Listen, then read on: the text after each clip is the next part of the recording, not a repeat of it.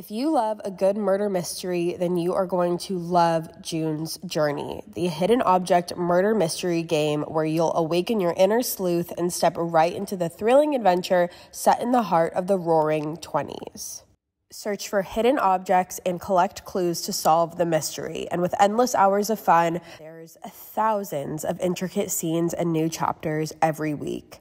Download June's Journey for free today on the Apple Store or Google Play. Again, that's just June's Journey on the Apple App Store or Google Play. Hey guys, what's up? It's Savannah. Welcome back to my channel and welcome back to another true crime video here today. Today is a wild solved case. Let me know in the comments below if you guys enjoy listening to solved cases or unsolved cases better. Obviously, regardless, we're gonna have a good mix here on this channel as we always do, but I am curious because I get a lot of different comments on whether or not you prefer solved cases versus unsolved cases. But today we are talking about a solved case, and we are talking about the case of 50-year-old Beverly Carter. So with that being said, let's jump right on into it today. So this is Beverly Carter. Beverly Carter was born on December 20th, 1965 in Anniston, Alabama to her parents John Bryan Lowndes and Marlene Lowndes. Beverly also had two siblings. She has siblings named Kathy and Toby,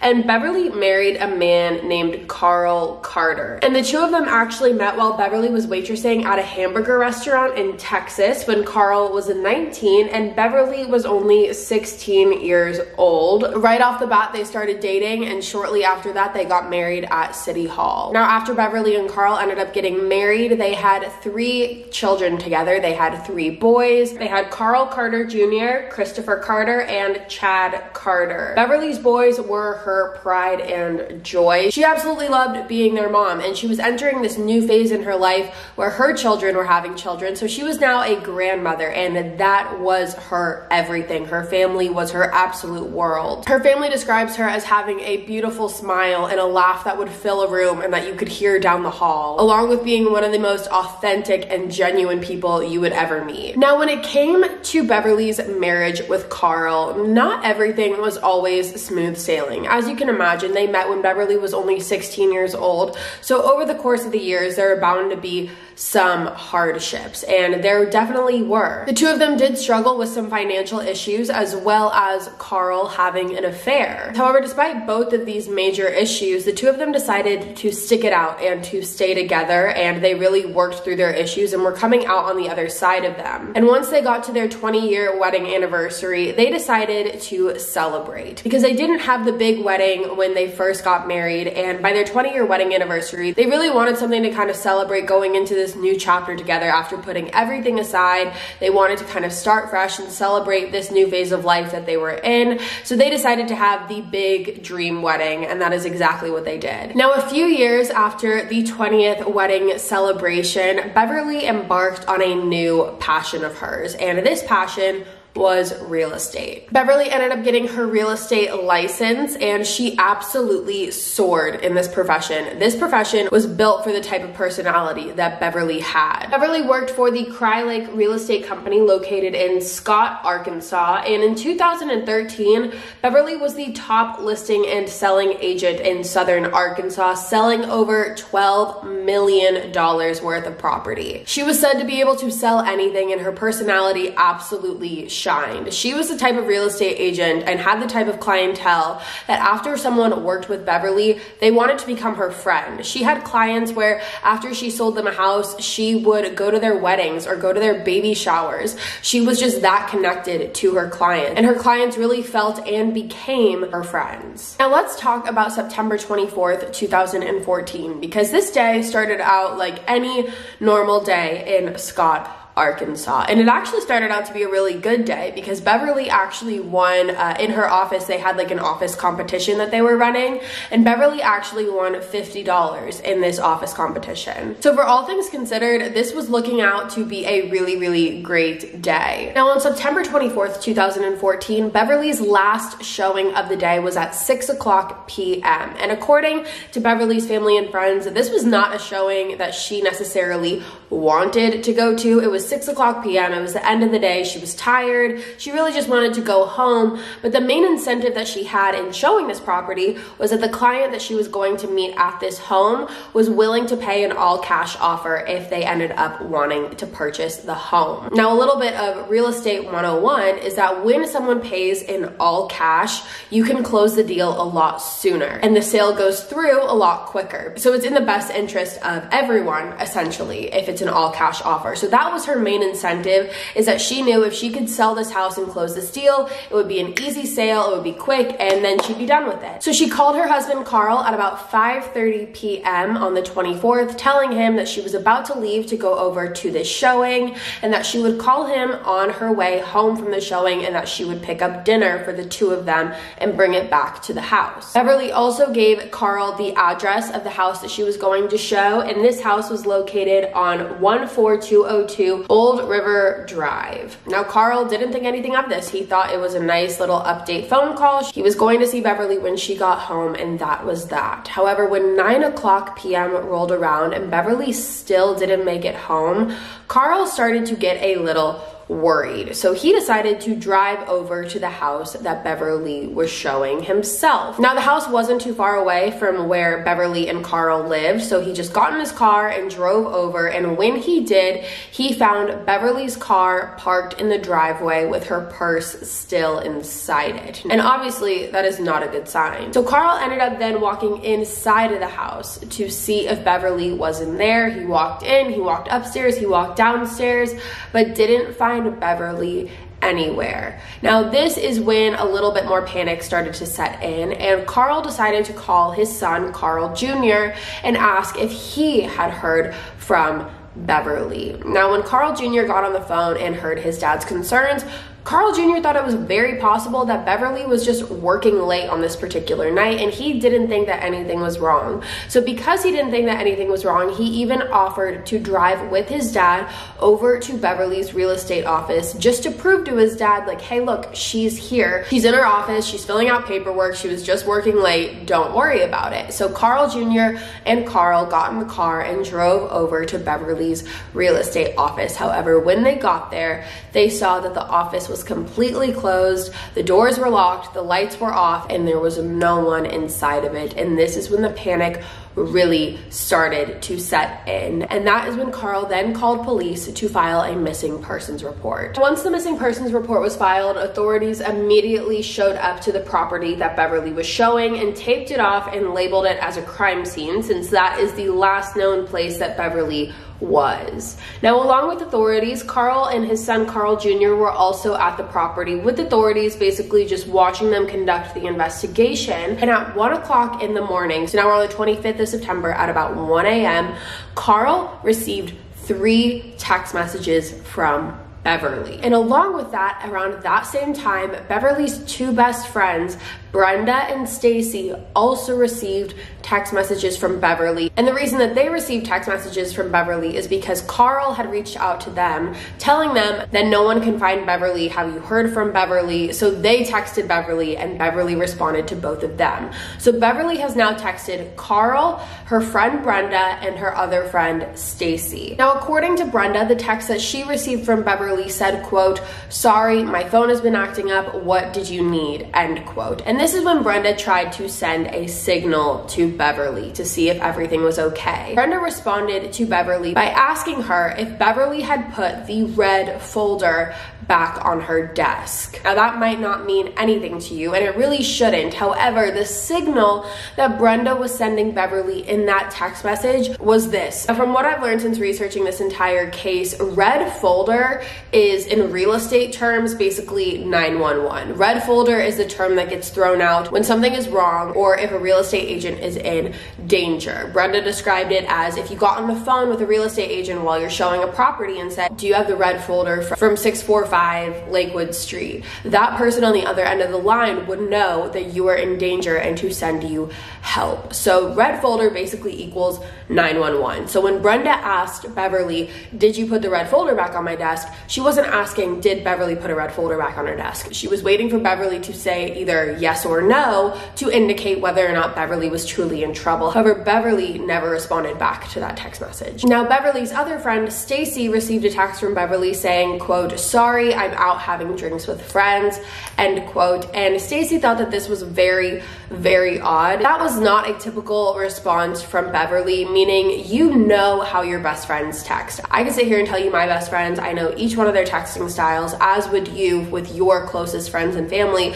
You know how they text, you know how they're gonna respond to you. Whether that's they use a lot of emojis, little emojis, no emojis, they use exclamations, they abbreviate. These are just the things that you know. And when Stacy received that text from Beverly, she just knew that's not the type of way that Beverly would respond to something like that. And along with that, Stacy was also thrown off on the fact that Beverly said she was having drinks with friends because Stacy didn't know who else Beverly would be having drinks with. Stacy knew who Beverly's core group of friends were. Who was Beverly going out for drinks with at 1 o'clock in the morning? Now, when it came to the texts that Beverly's husband Carl received, they were even more off-putting. Obviously, Carl had been texting Beverly prior saying, where are you? Are you okay? What's going on? And Beverly responded with 3 separate text messages. The first one said yes, just yes, that's it. The second one said, sorry, phone's been dead. And the third said, having drinks now. This was not typical behavior for Beverly. She would have never gone out for drinks without calling Carl and telling him first.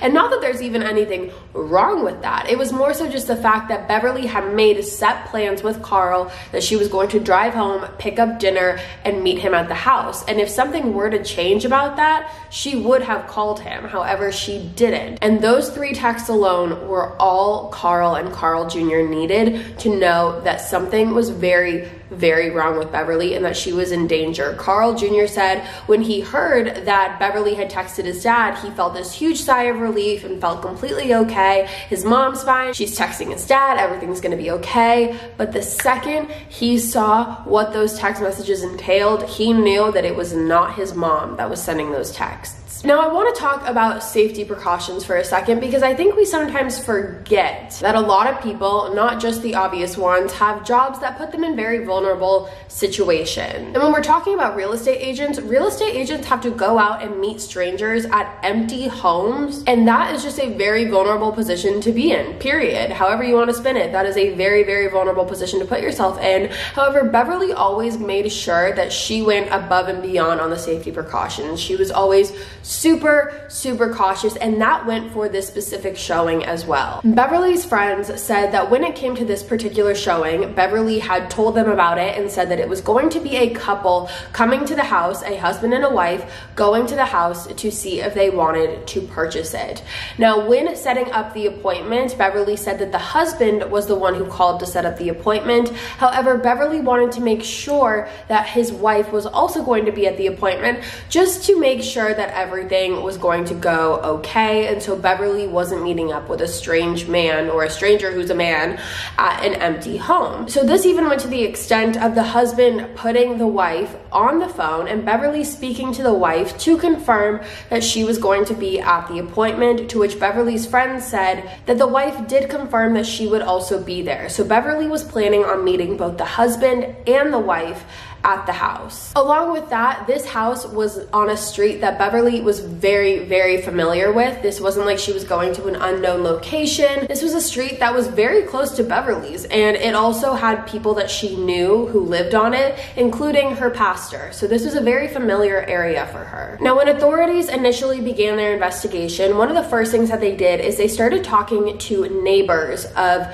the property that Beverly was showing. And when authorities did this, they ended up speaking to one one neighbor in particular who said that at around the time of Beverly's disappearance, they looked outside of their window and saw a black car in the driveway of the property, as well as a man. Now, this man was described as a taller white man with short hair. So now police had somewhat of a description to go off of, because they figured more than likely the person that this neighbor saw in the driveway was the person that Beverly was meeting with at the house. Now, along with that, when authorities started searching through the property as well as searching through Beverly's car, they found Beverly's basically real estate folder in the passenger seat of her car, which included all of her listings, and in particular, the listing that she was showing when she went missing. Now, attached to this specific listing was a note, and on this note had 2 names as well as an email address and a phone number, and police assumed that these names and the email address and the phone number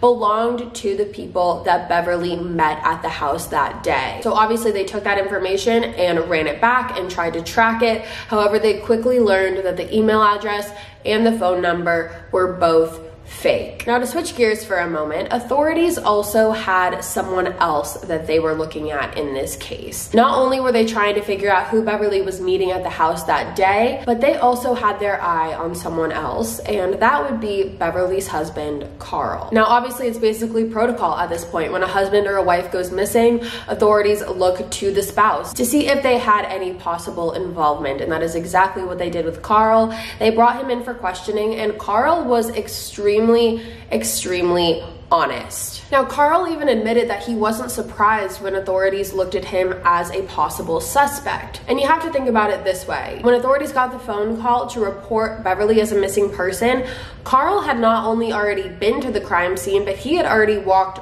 all through that house, leaving his DNA everywhere, which obviously to authorities contaminates the entire crime scene. And for people who are, insightful in the true crime world, you listen to podcasts, you watch the videos, you know that the smartest thing to do at that time is to not go into a crime scene and to not contaminate it, because you're gonna leave your DNA in there. However, you also have to understand that there are people who don't watch true crime videos and who don't listen to podcasts and who aren't educated in that, who think my wife went missing, she was last seen in this house, she's not answering her phone, I'm gonna go in there and I'm gonna check it out. There are a lot of people that do that not knowing the consequences to their actions once they do. However, on the flip side of that, we've also seen people who have said that exact same thing. I went into the house just to see if she was there, just to see if he was there. They weren't answering their phone, and turns out they were responsible for it, and they were just using that excuse as a cover-up. Now, either way, authorities brought Carl in for questioning, like I said, and again, he was very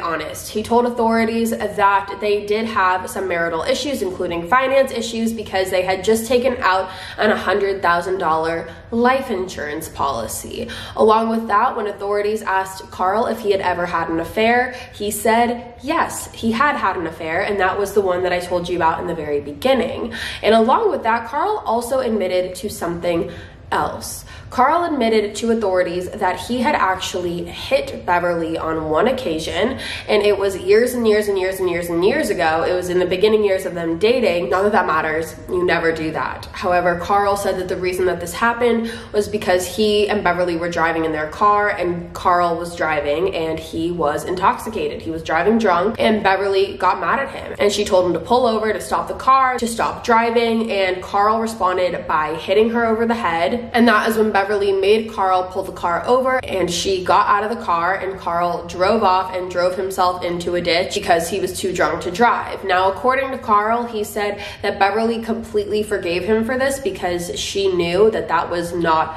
Carl, that he was so intoxicated that that was not actually who he was, and the two of them worked it out and talked it out, and she eventually forgave him. But now what's interesting here is that Carl puts a target on his back by telling police, yes, we're having financial problems, we took out a $100,000 life insurance policy, yes, I've had an affair, yes, I've hit her before. Those three things, in many cases that we've seen in the past, those three things are the target. Those three things are like, okay, there's your motive. However, authorities just knew that Carl was not responsible for this. They ran through all the possibilities. They ran through the possibility of him maybe hiring someone to get rid of Beverly. They ran through the possibilities of him doing it himself. However, over time and after talking to Carl, they just knew that he was not their guy for this. Now I want to switch gears again and go back to the phone number, email addresses, as well as the names on the note of the listing found in Beverly's real estate folder in her car that we had just talked about prior. Now, even though the phone number and the email addresses were both fake,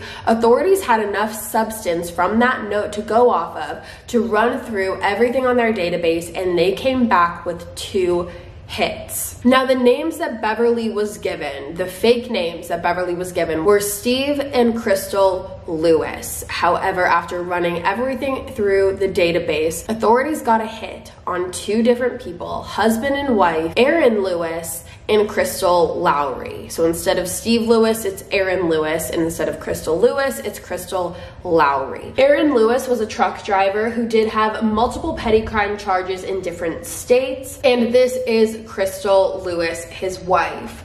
Now, once they had these names, authorities drove over to their home to sit outside of their house and see if Arron would come out, or anyone for that matter, that matched the description that the neighbor witness had given about a white man with short hair. And not too long after authorities were sitting outside of Arron's house, did Arron Lewis walk out matching exactly the description that the neighbor had told police. Now, when Arron walked out of his house, instead of police walking up to him and confronting him, authorities decided to take a different approach. They actually waited for Arron to get into his car and drive away because they wanted to see if Arron would lead them to wherever Beverly was. You have to remember, at this point, Beverly had only been missing for about a day or 2, so authorities were really hoping and holding out a lot of hope that Beverly would still be found alive. So they wanted to see if Arron would drive to where Beverly was. Now, once Arron got in the car and started driving, and authorities tried to discreetly follow him,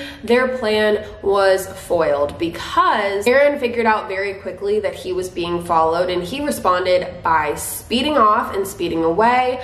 However, his plan was also foiled because he ended up crashing his car and had injuries so bad that he did have to be taken to the hospital. Now, police were actually the ones that drove him to the hospital, and authorities are not allowed in the examination rooms, in any of the testing rooms. When Arron was getting MRIs or any CAT scans done, authorities can't go back there. So they have to wait in the waiting room for whoever they're waiting for to come out and talk to them. So that's exactly what they were doing. While Arron was getting all of his testing done, authorities were waiting in the waiting room for him. However, Arron, however he did this, was able to escape. So he ended up escaping the hospital, and authorities were sitting there for hours on end waiting for him until they realized that he had escaped the hospital. Now, once authorities did figure this out, they ended up setting out a citywide manhunt for Arron Lewis. Luckily, at this point, they knew what he looked like. They had his name. They could get a picture of him out into the media, and that's exactly what happened.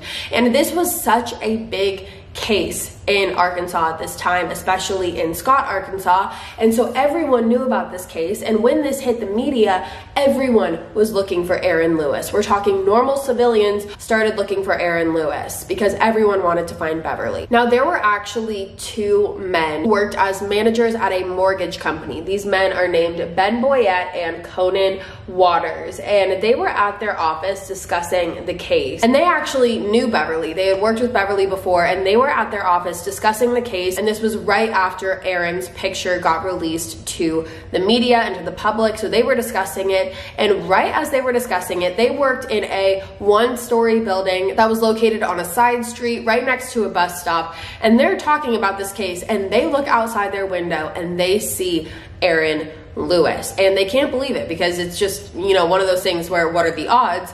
And so one of the men actually gets up and walks out to Arron Lewis while the other one is inside dialing 911. And the guy who approached Arron, you know, he said that at first Arron was a little bit standoffish, didn't really want to talk. The mortgage manager who approached him, he approached him in a way where he was very, very smart about this, where he just kind of asked him about bus times and what time the bus was scheduled to get there. So Arron figured that he wasn't a threat, and he kind of opened up to him a little bit, was a little nicer, and the guy said thanks so much, walked back inside, and was able to 100% confirm that that in fact was Arron Lewis. And authorities at this point were on their way. However, in the time frame between them getting there, Arron decided that he was hungry. He wanted a little bit of a snack. So he went to a Subway sandwich shop, and at this point, that is when about 5 people recognized Arron Lewis from his picture in the media and he yelled out, "That's the guy," and completely spooked him. And he ended up sprinting across the street while 5 people are chasing him, sprinting across the street into an apartment complex. And that is when authorities pulled up. However, before they could catch him, Arron ran to the 2nd story of this apartment complex into a 2nd story apartment and jumped off the balcony. I have no idea what he thought he was going to be accomplishing by doing that. However, he had minimal injuries and he was arrested right after. Now, when authorities brought Arron in for questioning, they sat him down and asked him where Beverly was and what he did with her. And what he said might shock you. Before we move any further, I do want to take a second and stop and thank our sponsors for today's video. Did you guys know that 80% of the immune system is influenced by the gut? Or that supporting the immune system through proper diet and digestive health enables pets to help better fight environmental allergies? Solid Gold is passionate about gut health because a healthy digestive system positively impacts the immune system and overall wellness of pets. Solid Gold was the first holistic pet food company in America, started in 1974 by Sissy McGill. You guys, Sissy was an absolute trailblazer and pioneer who disrupted a male-dominated industry and created a natural pet food before it was cool. Solid Gold's nutritional platform is inspired by their founding belief that high-quality food is the best way to impact our pet's mind, body, and spirit. I'll have you guys know, my dog recently got extremely sick, and it really made me look at the ingredients and the type of food that I was giving him. I ended up switching him over to Solid Gold, and he felt so much better. I could just tell in his overall personality. When I would give him the Solid Gold food, he wasn't as tired. His personality was more alive, and he just seemed overall so much better. So it really had me interested in the type of products that we feed our pets and how important it is to feed them good, wholesome products. Solid Gold's foods are different because they cleanse the digestive system with whole superfoods, balance with living probiotics, and fuel with omega-3 and 6 fatty acids, supporting gut health and nourishing your pet inside and out. Right now, save 30% on Solid Gold products by going to solidgoldpet.com/killer. That's solidgoldpet.com/killer to save 30% on select Solid Gold products. Remember, that is just solidgoldpet.com/killer. Now, something you should know about me is I love a good fresh start. One of my favorite activities is actually cleaning my closet and cleaning my house because I love feeling a sense of reset. And there's nothing more satisfying than hitting the reset button every once in a while. And if your hair is a little overdue for that same treatment, it's time for the Clarifying Detox Shampoo from Ouai. I know personally I sometimes will put way too much heat on my hair or will dry it out by washing it every day.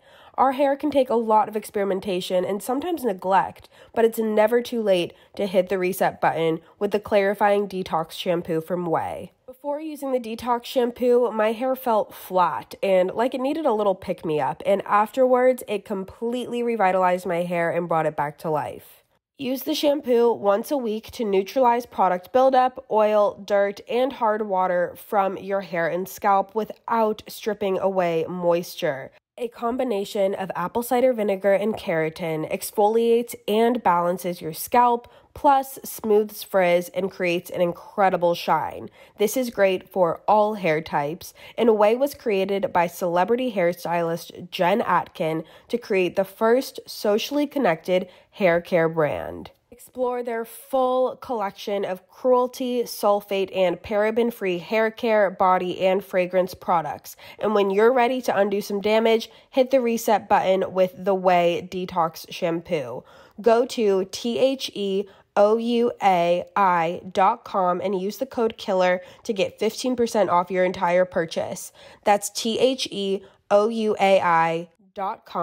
code KILLER. That's theouai.com, code KILLER. All right, you guys have definitely heard me talk about BetterHelp before, and I am here to remind you about it. If you've never heard of BetterHelp before, BetterHelp is an online counseling service that provides you professional counseling in the comfort of your own home. Once you sign up with BetterHelp, you will then be given a short survey that will then match you with a counselor that is best deemed to fit your needs. BetterHelp has counselors that specialize in so many different areas, including anxiety, depression, grief, LGBTQ plus matters, sleeping problems, family problems, relationship problems, and more. If for whatever reason you're matched with a counselor that you don't think is the best fit, you will be able to change your counselor at any time for no additional charge. Once you connect with a counselor, you'll then be able to set up phone or video sessions, and you'll also be able to text your counselor as well. Best Fiends is available worldwide, and financial aid is available for those who qualify. And if you guys want to try out BetterHelp today, you can do so by going to betterhelp.com/instinct. And when you use the code INSTINCT, you will get 10% off your first month using BetterHelp. Again, that is just betterhelp.com/instinct for 10% off your first month. betterhelp.com/instinct. Are you the type of person that as soon as you finish one true crime podcast, you're furiously scouring the internet for the next one you can sink your teeth into? Well, if you can relate, then you'll love Wondery's Generation Y podcast. In the Generation Y podcast, hosts and true crime fanatics Justin and Arron explore hundreds of unsolved murders and conspiracy theories. They'll dig through the evidence, give their takes, and ask the hard questions. Considering everyone here already loves true crime, you are going to love the Generation Y podcast. In one of their latest episodes, Arron and Justin profile a mysterious death from 2004. Alonzo Brooks was a young black man who went to a party with some friends, but when his friends left the party without him that night, he never returned home the next day. A month later, he was found dead without any clear indication that his death was a result of foul play, but in late July 2020, the FBI classified his manner of death to homicide. Now, what does the FBI know now? You guys, this podcast has been one of my favorites for a while now, and I love it. This case in particular has so many twists and turns, and I was hooked into it the entire time. So if you're ready to kick your true crime obsession into overdrive, subscribe to Wondery's Generation Y podcast on Apple Podcasts, Spotify, or listen ad-free by joining Wondery Plus in the Wondery app. Wondery, feel the story. Now, right now, you guys are listening to a true crime podcast. So I think it's pretty safe to say that we all love a good mystery. And that's why I think you guys are going to love the game June's Journey. June's Journey is a hidden object murder mystery game that'll have you awakening your inner sleuth and step right into a thrilling adventure set in the heart of the roaring 20s.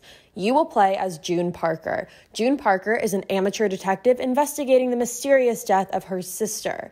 This free-to-download mobile game puts your powers of observation to the test, not to mention your memory and logic skills, leaving you refreshed and ready to tackle life's next thrill. Now, something that I really like about June's Journey is that there's never a dull moment. You're never sitting there wondering what's going to happen next. You're always interacting with the game, and it's incredibly fun and challenging in the best way possible.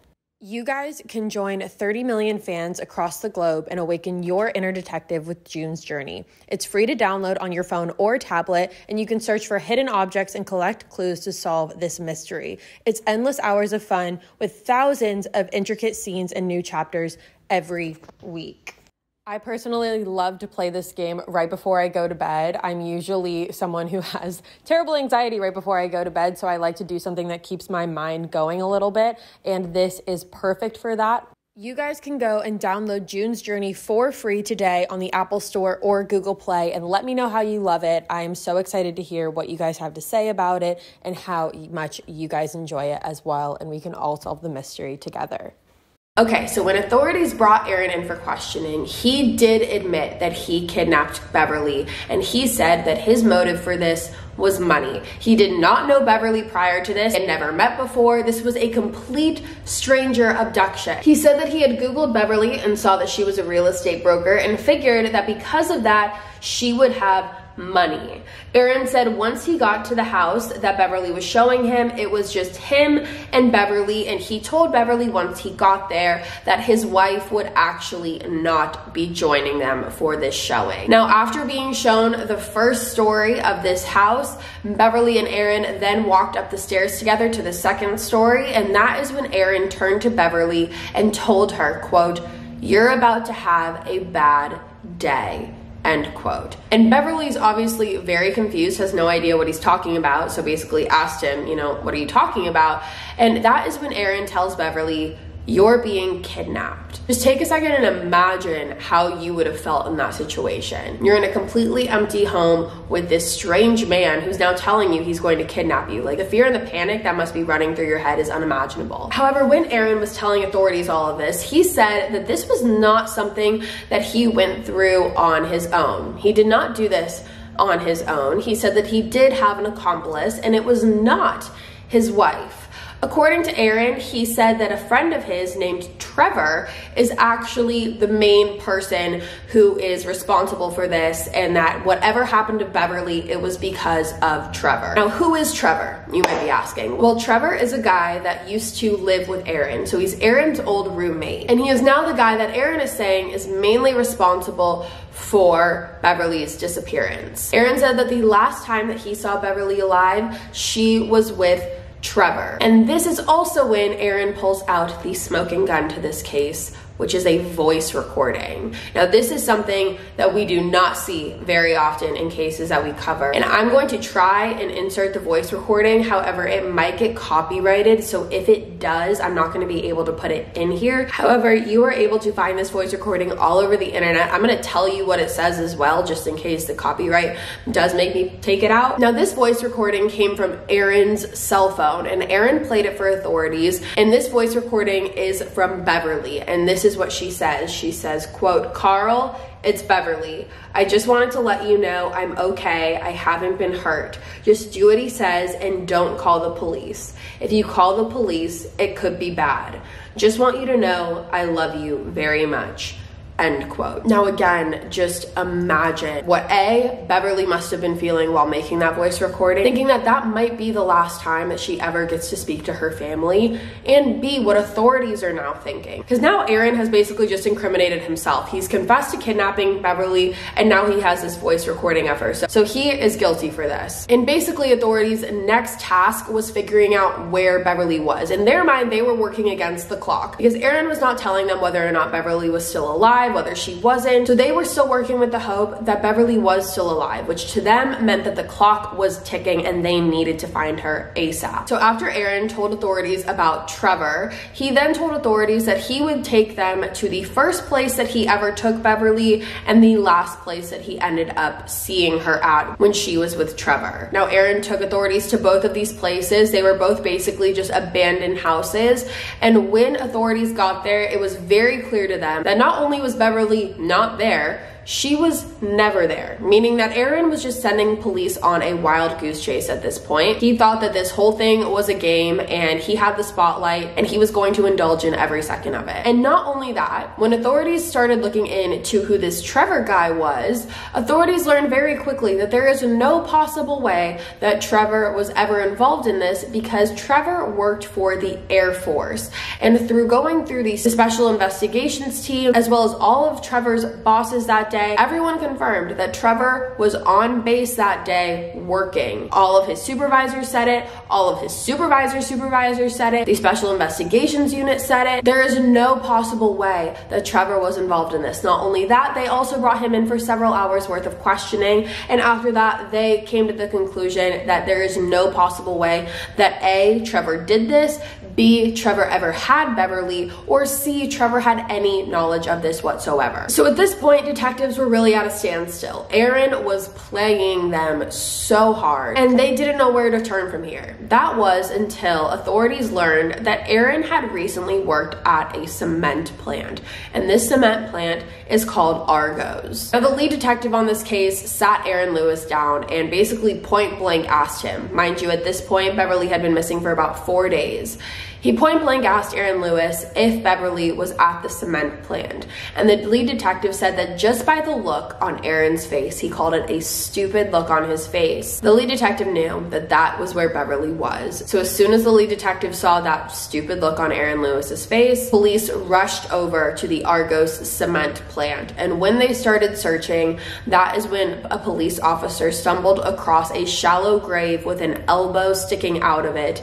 And when they uncovered the shallow grave, that is when they found the body of Beverly Carter. Unfortunately, at this point, it was too late and she had passed away. Now, right away, Arron Lewis was charged with the murder and kidnapping of Beverly Carter, and his wife, Crystal Lowery, was charged with accomplice to murder. And there is actually a clip of Arron being brought out to a police car after his arrest with these charges when a reporter asked him, "Why Beverly?" And Arron's response was, quote unquote, "She was a rich broker." Now, even though Arron pleaded not guilty to any of the charges made against him, "she was a rich broker" doesn't necessarily sound like the words of an innocent man. Now, once Arron was arrested, he basically switched up his entire story. He said that Beverly was actually responsible for her own death, and the reason that he said this is because, according to him, he was not meeting Beverly at this house to see a home for sale.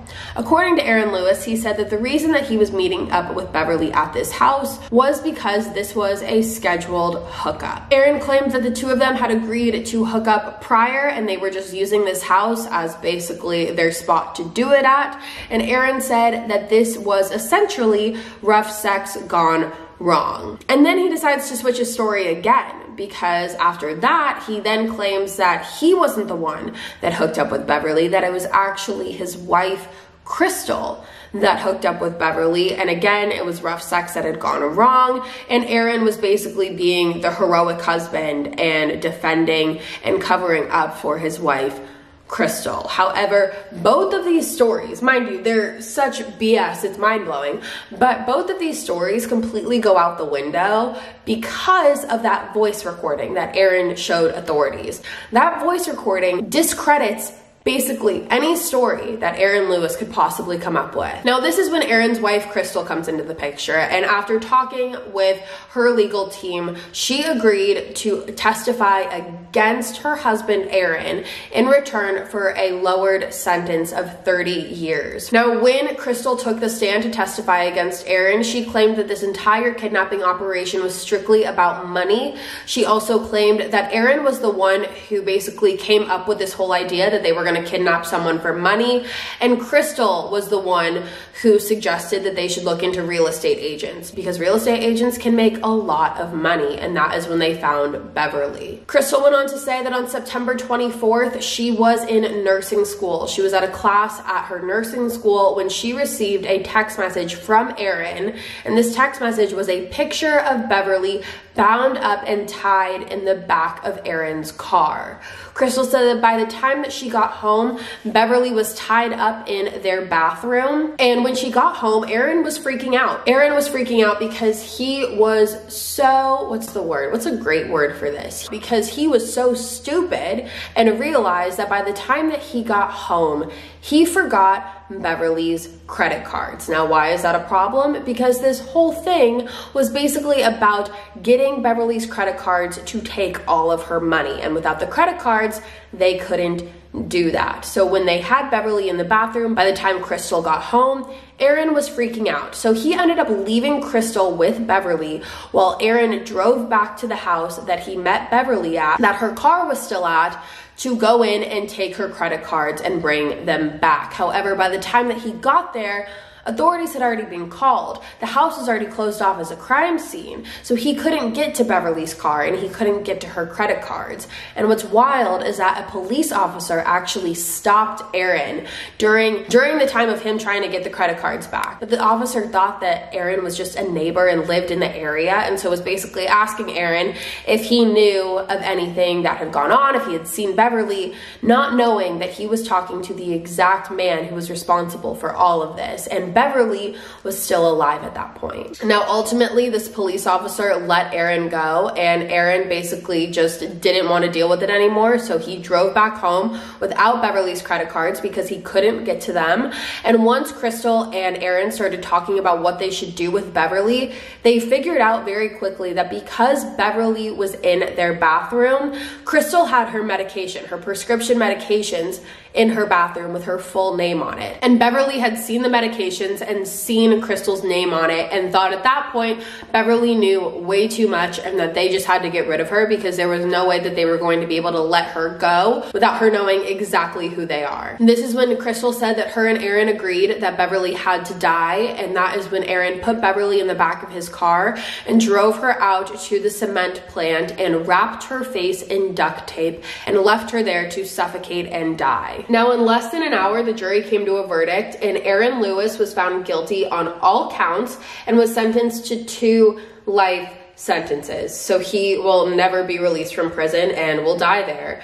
And as far as Beverly's family, they have gone on to start the Beverly Carter Foundation, which raises awareness to fund programs and training materials for real estate agent safety. So even though this is an absolute tragedy and should have never happened, it's really incredible when you see families take a situation like this and do good out of it. They start foundations and they do fundraisers and they do things that can help prevent this from happening to someone else. It's really inspiring to see. And again, this is not a typical case that we usually see. Stranger abductions are very, very, very rare. So because of that, I'm really interested to hear what you guys have to say about this one. And with that being said, you guys, that is all for me today. Thank you so much for tuning in to another true crime video here on my YouTube channel. If you're new here, hi, my name is Savannah. I'll be back in a couple days with a brand new one. All my links are going to be in the description box below. And I'll see you guys next week with a brand new one. And until then, stay safe. Bye, guys.